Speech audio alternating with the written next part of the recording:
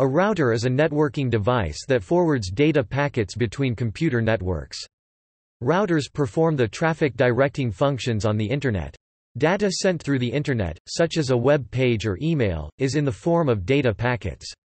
A packet is typically forwarded from one router to another router through the networks that constitute an internetwork until it reaches its destination node. A router is connected to two or more data lines from different networks. When a data packet comes in on one of the lines, the router reads the network address information in the packet to determine the ultimate destination. Then, using information in its routing table or routing policy, it directs the packet to the next network on its journey. The most familiar type of routers are home and small office routers that simply forward IP packets between the home computers and the Internet. An example of a router would be the owner's cable or DSL router, which connects to the Internet through an Internet Service Provider (ISP). More sophisticated routers, such as enterprise routers, connect large business or ISP networks up to the powerful core routers that forward data at high speed along the optical fiber lines of the Internet backbone. Though routers are typically dedicated hardware devices, software-based routers also exist.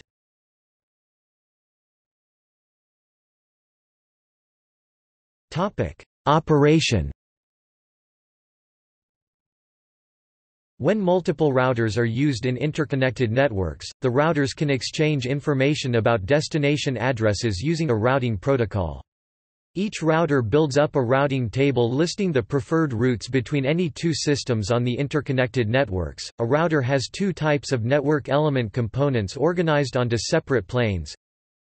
Control plane. A router maintains a routing table that lists which route should be used to forward a data packet, and through which physical interface connection. It does this using internal preconfigured directives, called static routes, or by learning routes dynamically using a routing protocol. Static and dynamic routes are stored in the routing table. The control plane logic then strips non-essential directives from the table and builds a forwarding information base (FIB) to be used by the forwarding plane. Forwarding plane – the router forwards data packets between incoming and outgoing interface connections. It forwards them to the correct network type using information that the packet header contains matched to entries in the FIB supplied by the control plane.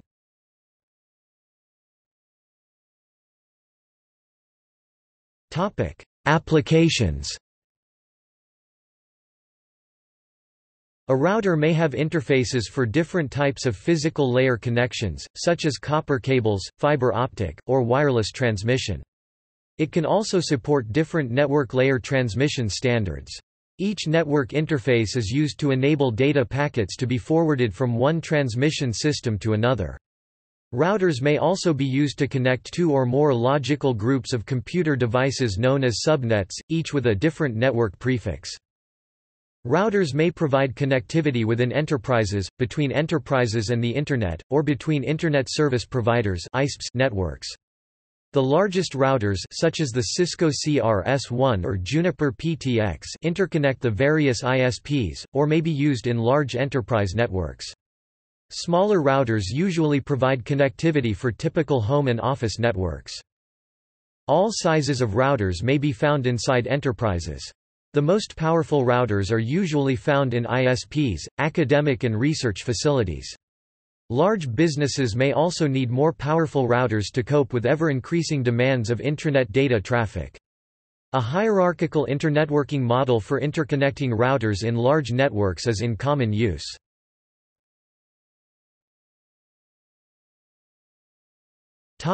Access, core and distribution. Access routers, including small office, home office (SOHO) models, are located at home and customer sites such as branch offices that do not need hierarchical routing of their own. Typically, they are optimized for low cost. Some SOHO routers are capable of running alternative free Linux-based firmware like Tomato, OpenWrt or DDWRT. Distribution routers aggregate traffic from multiple access routers. Distribution routers are often responsible for enforcing quality of service across a wide area network (WAN), so they may have considerable memory installed, multiple WAN interface connections, and substantial onboard data processing routines. They may also provide connectivity to groups of file servers or other external networks. In enterprises, a core router may provide a collapsed backbone interconnecting the distribution tier routers from multiple buildings of a campus, or large enterprise locations. They tend to be optimized for high bandwidth, but lack some of the features of edge routers.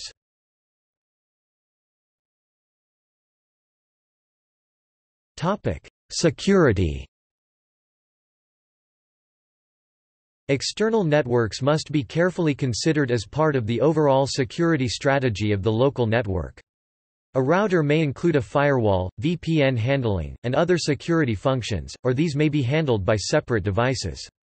Many companies produced security-oriented routers, including Cisco PIX series, Cisco Meraki MX series and Juniper NetScreen.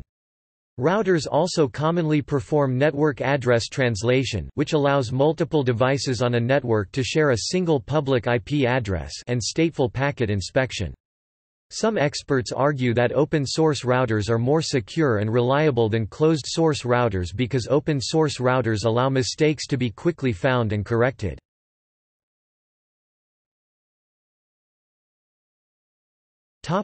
Routing different networks.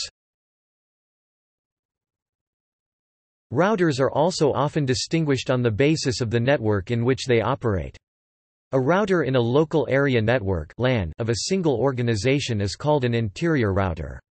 An exterior router directs packets between hosts in one LAN and hosts in another LAN.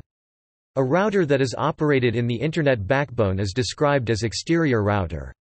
While routers that connect a LAN with the wide area network (WAN) are called border routers, or gateway routers.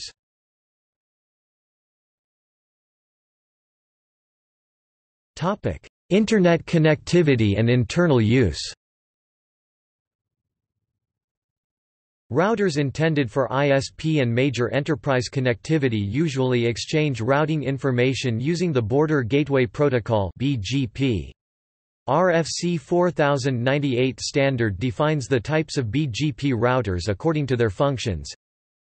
Edge router, also called a provider edge router, is placed at the edge of an ISP network. The router uses external BGP to eBGP routers in other ISPs, or a large enterprise autonomous system. Subscriber edge router, also called a customer edge router, is located at the edge of the subscriber's network. It also uses eBGP to its provider's autonomous system. It is typically used in an enterprise organization. Inter-provider border router, interconnecting ISPs, is a BGP router that maintains BGP sessions with other BGP routers in ISP autonomous systems. Core router, a core router resides within an autonomous system as a backbone to carry traffic between edge routers. Within an ISP, in the ISP's autonomous system, a router uses internal BGP to communicate with other ISP edge routers, other intranet core routers, or the ISP's intranet provider border routers. Internet backbone. The Internet no longer has a clearly identifiable backbone, unlike its predecessor networks. See Default Free Zone (DFZ). The major ISP system routers make up what could be considered to be the current Internet backbone core. ISPs operate all four types of the BGP routers described here. An ISP core router is used to interconnect its edge and border routers. Core routers may also have specialized functions in virtual private networks based on a combination of BGP and multi-protocol label switching protocols. Port forwarding – routers are also used for port forwarding between private Internet-connected servers. Voice, data, fax, video processing routers, commonly referred to as access servers or gateways, these devices are used to route and process voice, data, video and fax traffic on the Internet. Since 2005, most long-distance phone calls have been processed as IP traffic (VoIP) through a voice gateway. Use of access server-type routers expanded with the advent of the Internet, first with dial-up access and another resurgence with voice phone service. Larger networks commonly use multi-layer switches, with Layer 3 devices being used to simply interconnect multiple subnets within the same security zone, and higher-layer switches when filtering, translation, load balancing or other higher-level functions are required, especially between zones.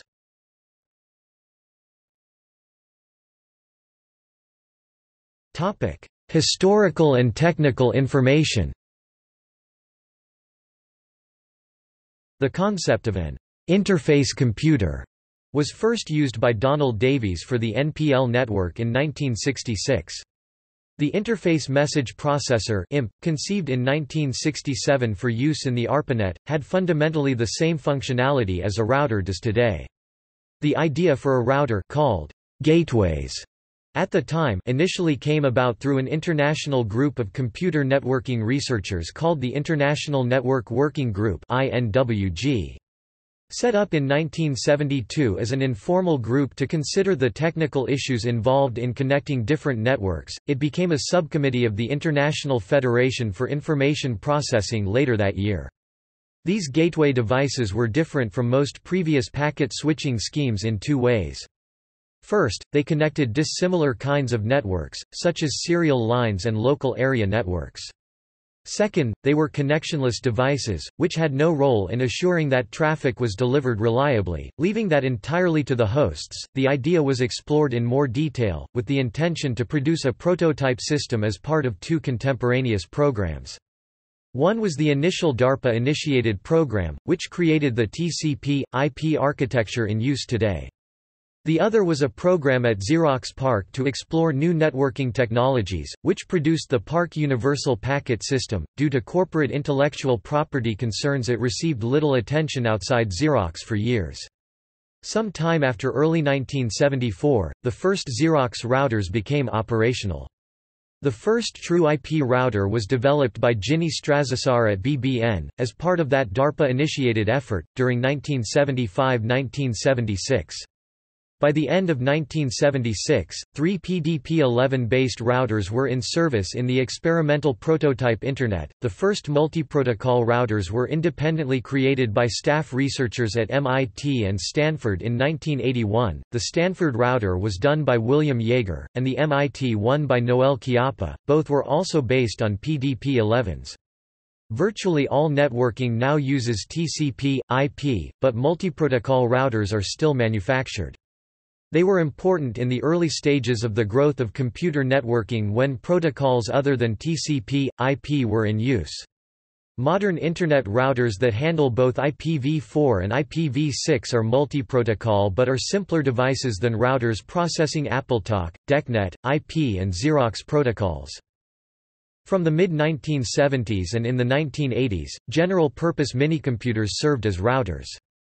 Modern high-speed routers are highly specialized computers with extra hardware added to speed both common routing functions, such as packet forwarding, and specialized functions such as IPsec encryption. There is substantial use of Linux and Unix software-based machines, running open-source routing code, for research and other applications. The Cisco iOS operating system was independently designed. Major router operating systems, such as Junos and NXOS, are extensively modified versions of Unix software.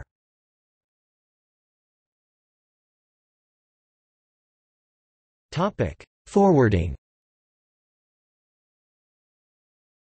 The main purpose of a router is to connect multiple networks and forward packets destined either for its own networks or other networks. A router is considered a Layer 3 device because its primary forwarding decision is based on the information in the Layer 3 IP packet, specifically the destination IP address. When a router receives a packet, it searches its routing table to find the best match between the destination IP address of the packet and one of the addresses in the routing table. Once a match is found, the packet is encapsulated in the Layer 2 data link frame for the outgoing interface indicated in the table entry. A router typically does not look into the packet payload, but only at the Layer 3 addresses to make a forwarding decision, plus optionally other information in the header for hints on, for example, quality of service (QoS). For pure IP forwarding, a router is designed to minimize the state information associated with individual packets. Once a packet is forwarded, the router does not retain any historical information about the packet. The routing table itself can contain information derived from a variety of sources, such as a default or static routes that are configured manually, or dynamic routing protocols where the router learns routes from other routers. A default route is one that is used to route all traffic whose destination does not otherwise appear in the routing table. This is common, even necessary, in small networks, such as a home or small business where the default route simply sends all non-local traffic to the Internet service provider. The default route can be manually configured as a static route, or learned by dynamic routing protocols, or be obtained by DHCP. A router can run more than one routing protocol at a time, particularly if it serves as an autonomous system border router between parts of a network that run different routing protocols. If it does so, then redistribution may be used, usually selectively, to share information between the different protocols running on the same router. Besides making a decision as to which interface a packet is forwarded to, which is handled primarily via the routing table, a router also has to manage congestion when packets arrive at a rate higher than the router can process. Three policies commonly used in the Internet are tail drop, random early detection (RED), and weighted random early detection (WRED). Tail drop is the simplest and most easily implemented. The router simply drops new incoming packets once the length of the queue exceeds the size of the buffers in the router. RED probabilistically drops datagrams early when the queue exceeds a pre-configured portion of the buffer, until a pre-determined max, when it becomes tail drop. WRED requires a wait on the average queue size to act upon when the traffic is about to exceed the pre-configured size, so that short bursts will not trigger random drops. Another function a router performs is to decide which packet should be processed first when multiple queues exist. This is managed through QoS, which is critical when voice over IP is deployed, so as not to introduce excessive latency. Yet another function a router performs is called policy-based routing, where special rules are constructed to override the rules derived from the routing table when a packet forwarding decision is made. Router functions may be performed through the same internal paths that the packets travel inside the router. Some of the functions may be performed through an application-specific integrated circuit (ASIC) to avoid overhead of scheduling CPU time to process the packets. Others may have to be performed through the CPU as these packets need special attention that cannot be handled by an ASIC.